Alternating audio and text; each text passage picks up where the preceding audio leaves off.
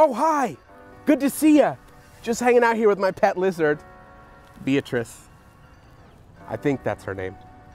My name's Theo Langeson, and I am the Camp OV Camp Director, swag, and it's second year in a row, night at the Nick, we're distanced. We'd rather be together, but we're making the best of the situation, which is what a lot of folks here at Eastside have been doing this whole year, working really hard to be adaptive and responsive to the needs of the community to make sure that we are connecting the dots, breaking down barriers, helping our clients. So I thought it'd be a great idea to go around, talk to folks, see what they've been doing this past year and how they've been making the best of it. So let's go see how they're doing. All right, so now we're gonna go head over to Menlo, see what's happening, see what Anga's got cooking up. And if I'm clairvoyant, she might even just come out this door right as I approach it. Hello. What's up, Anga? How Hi, you doing? How are you? I'm doing great. You wanna just stay over here, have a little chat? That would be great. Yeah, thank you. Awesome. Nice to see you. Good to see you too. Yeah. So this year, Yes. it's been a big old year. Epic. So many barriers, so many hurdles. Yes. And I'm sure you cleared them all. Can you tell me just a bit about some of the good work you're doing over here at Menlo? I would be happy to share. Hey, Malia. How are you? Hi, Anga. I'm good. How are you? Oh, I'm happy to see you. So we're just talking about what's going on at Menlo. How long have you been here? 5 years. 5 years. And so what are your graduation goals? I want to graduate, Okay. go to college, Yeah. study criminology, Excellent. and yeah, That's I want to amazing. be a lawyer. How would you say you've changed at Menlo? Well, before I came to Menlo, I'm not even gonna lie, I was a runaway. I was doing bad things, and I was always going to JDC. But then I started coming here. I got off probation. I had a baby, and I'm about to graduate, and life is great. Malia is a rock star. We all know this, and now you do too. Resilience and perseverance. That's what this is about. We are leaning into social emotional learning and leadership. So we've got tons of ways for students to learn. We had to do away with internships, but we started virtual internships. We had to do away with work-based credit, but we started virtual work-based credit. We had to kind of pivot everything so that students could learn on their own, at their own pace, and accelerate. So we're kind of leaning into this space of trying to think less about credit recovery and more about acceleration and leadership. So that's the good news from Menlo. That's really beautiful. Thank you. And I think as good as any, a moment to end and let us get out of this rain. Oh.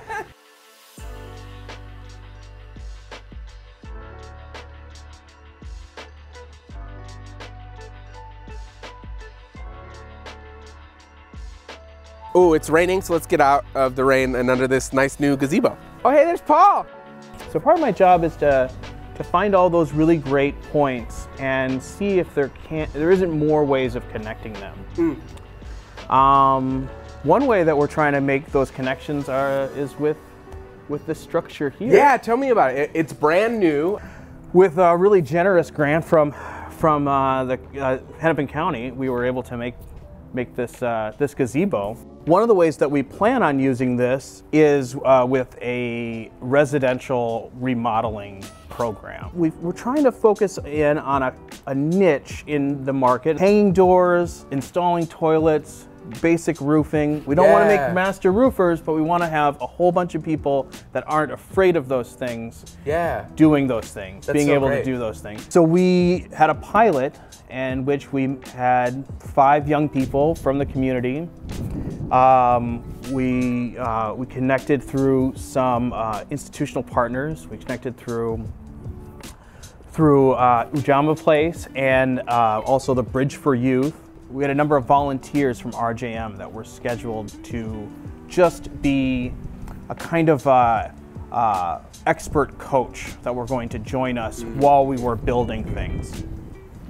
It turned out that having this expert in the room that could demonstrate these things and almost just spend like a casual afternoon building with young people. Like that space that was created with just like, let's make something together, was way more powerful than any kind of set curriculum and this kind of like, you need to complete these tasks. It was, let's spend time with an expert, try something, maybe don't do it perfectly, but this expert is telling you, oh no, well, how about you try it this way? We really do need to have a space for people to come together and share those ideas so that we can make new things that are impactful.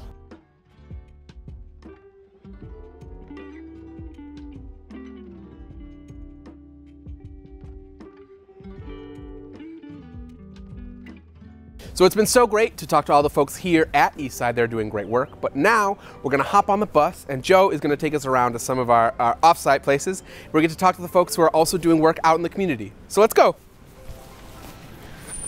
Come on aboard! Good to see you, Joe. Great to see you guys. Have a fun time. Here we are, Luxton Park, and we're going to go have a chat with Lissa, who's going to tell us about the out-of-school time programming that she runs here with Gene Emmons. So let's go see what Lissa's got to say. Hi, Lissa. Hi. How you doing? Great. How are you?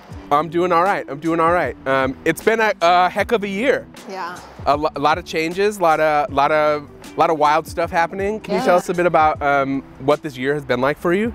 Well, it started off in a flurry, like most places and schools, and we really knew that families needed somebody to come in and just help them with getting the kids out of the house, getting kids online, getting computers, access, things like that.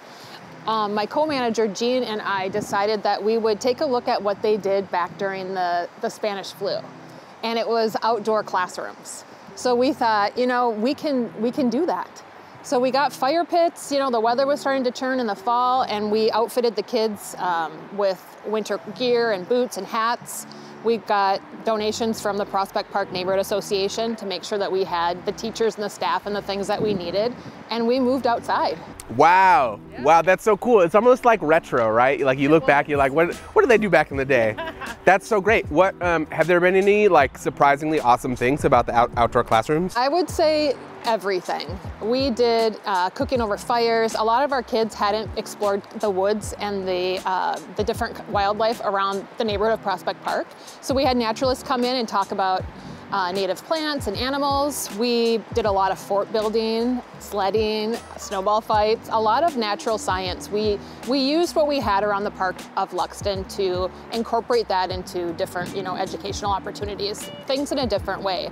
The kids were sitting on computers all day doing distance learning, and we wanted to give them an opportunity to have some joy and something hands-on that they could experience here in the park. One of the most rewarding things to hear this year was one of our students had gone back to school in person, and they said, tell us a place in the community where you feel like you belong and where you feel like you can be yourself. And he said at Luxton Park. Ooh! Yeah. Ooh! That's great. You hear that, folks? Doing great work here, making kids feel like they're a part of a community, because they are. It's so great. Well, thank you so much, Lissa. Yeah, good to see you. I hope you have a great summer. Yes, we will. You're spending some time outside. We'll be here. Yeah, that's so great. Good to see you. You too. Thanks a lot. Ah!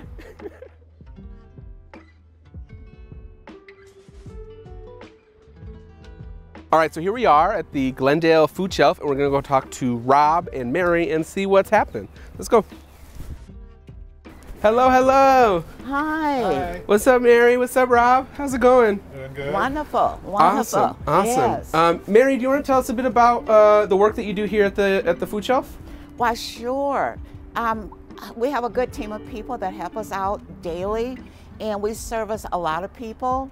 And because of the pandemic, we had to change our delivery model to where we have volunteers that come in and help us prepackage food, and so we can deliver it to our buildings. Because we're essential workers, we want to continue to get that food product out to the residents that we know can use it. And most of our residents either have limited or no transportation to get out to the retail stores. So we are kind of busy, but it's a wonderful thing. Well, there have been a lot of good support coming to us financially. We've also, through our partners like Second Harvest Heartland and the Food Group, through churches that are supporting, have been annual supporters to the Glendale Food Shelf, like St. Francis Cabrini and Prospect Park Methodist, the volunteer people who have been part of our program, who've been helped with packing boxes, and a lot of them have given contributions of money as well. They've seen the importance of it and have supported us that way too. So we're hoping to find ways to keep that going. Awesome. Well, thank you so much, Mary and Rob, for telling us about how you over here at the Food Shelf are connecting the dots and supporting our community. Yeah, thank you. Thank you. So I'm here with Bob Foster, chair of the board of Eastside. Gonna ask him some questions. Let's see what's going on. Hey Bob, how's it going? It's going fabulous. How are you today? Oh, I'm doing really well. It's good to see you. How does Camp Ovi look for the year? Oh, it looks really, really awesome. It's so beautiful up there. Hope to get you up there soon. Yeah, I'll go. Awesome. Absolutely. Awesome, great. So Bob, you support Eastside in a lot of different ways. Can you tell us a bit about why it's important for you to be a supporter of Eastside? Absolutely. I've been on the board of Eastside for over 25 years, and in May I'm going to start my third term as board chair. And I guess it's part of a commitment of our office. We have a firm belief that you raise communities up from the bottom and down from the top. And what that means to me is that we have to be supportive of agencies like Eastside because of their commitment to improving the lives of the people they serve, one person at a time. And so, we've tried over that 25 years to provide the financial and person power support of Eastside so that they can continue to work on their mission. Awesome. Well, thank you so much, Bob. You have a great day. Right. Take care. Look forward to seeing you virtually at the event. All right, good. I'll be there.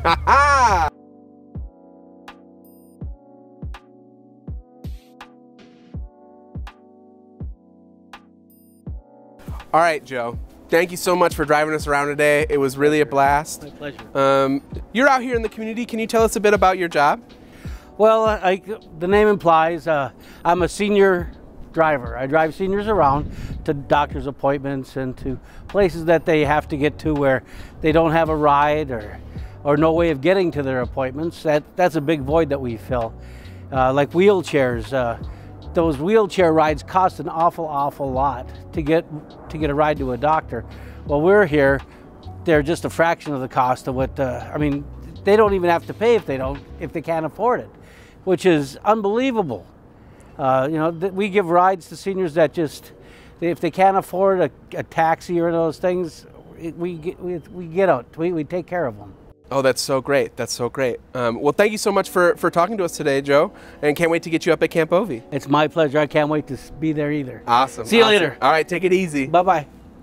Well, thank you so much for following me around for this video. It was so great to talk to all the folks at Eastside and throughout the city who are working incredibly hard to connect the dots in our community and really meet people where they're at. If that's the quarry or a senior high-rise or a park or even in the street. We're working really hard to serve the community, so thank you for your support and we hope it continues.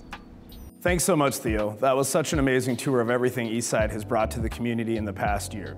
As we close out the night, I'm joined here by fellow board member Harper Rooney. We just want to thank you for joining us tonight for the 2021 Night at the Nick. As you can see, the work that Eastside does is incredibly important to the community. That's right, Jai. We hope that our tour showed you how Eastside truly connects the dots and supports all members of the community.